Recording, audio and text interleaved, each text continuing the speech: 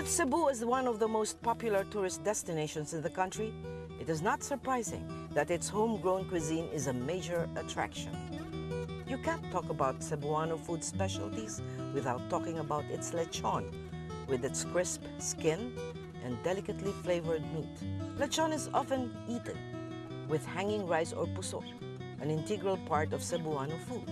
Called puso, the Cebuano word for banana blossom, these are a creative way of packaging rice. As an island paradise, Cebu is rich with gifts from the sea, best known of which is danggit or rabbit fish. Best when sun-dried, danggit is best eaten with sukang pinakurat, and it is said, with one's bare hands. Cebuano desserts are also distinct. Dried mangoes, budbud Pilipin, a sticky rice snack, and torta visaya, a tuba pastry. Hello, I'm in the home, the beautiful home of Annie Osmeña Aboitiz, who has graciously allowed us into her kitchen. Annie, or Mrs. Aboitiz, is one of the most accomplished women of Cebu. She studied fashion design in Parsons, but she will share with us very, very graciously one of her family's heirloom recipes. Hello, yes. Thank you for having us. And what are you doing for us today? Well, this is what you call Caldo Puch. This is a dish from Barcelona. Her father, my grandmother's father, originated from Barcelona. Okay.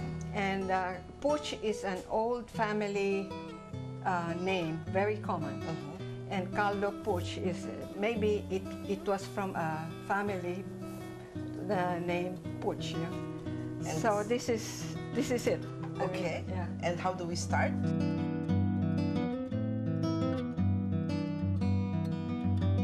So the bacon has been crisped, and we're retrieving it. This is the last that you put in the soup.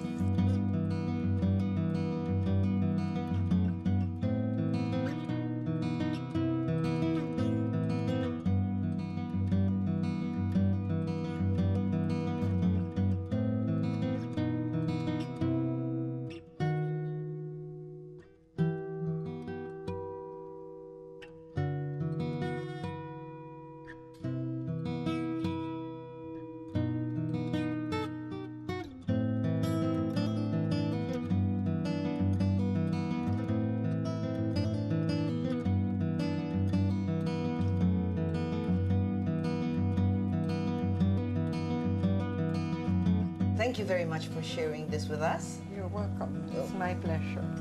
This is Caldo Puch.